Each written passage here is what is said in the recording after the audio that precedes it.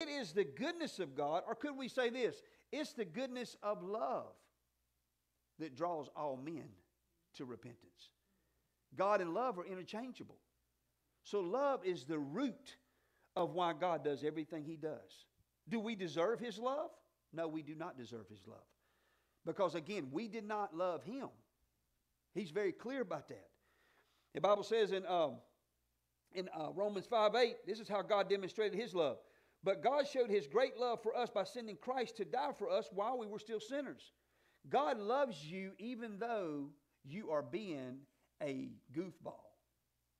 You're messing up. You could be in the middle of the most adulterous, you could be in the most crazy sin ever. God still loves you.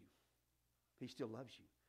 And it's that love for you that He's banking on bringing you out from among that stuff. And that same love we need to demonstrate to others.